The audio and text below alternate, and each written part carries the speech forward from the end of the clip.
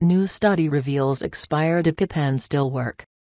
Amid all the bad news, like skyrocketing costs, surrounding epinephrine auto-injector brand EpiPen, a new study published in the Annals of Internal Medicine Monday reveals some good news. This potentially life-saving medication can be effective long after its expiration date.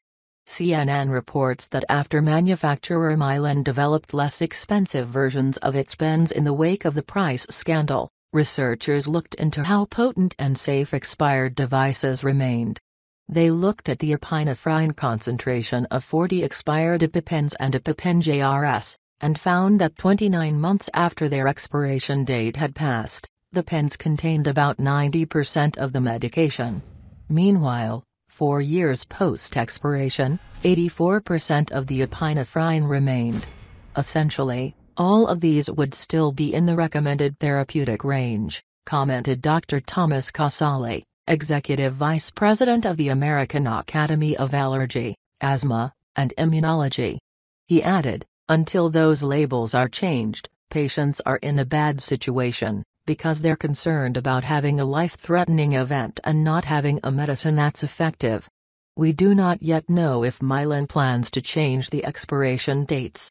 Meanwhile, it's important to note that lead researcher Lee Cantrell says, "Our paper is not suggesting that people take expired medication." Want the latest parenting news? Sign up for our Parents Daily newsletter, but the takeaway is this: if your child or someone you know is suffering from an allergic reaction, administering an expired EpiPen is better than nothing, as it likely contains some amount of epinephrine.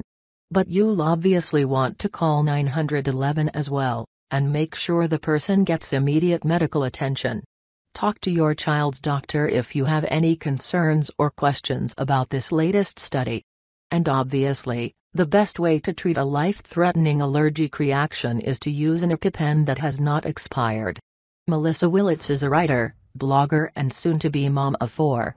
Find her on Facebook where she chronicles her life momming under the influence of yoga.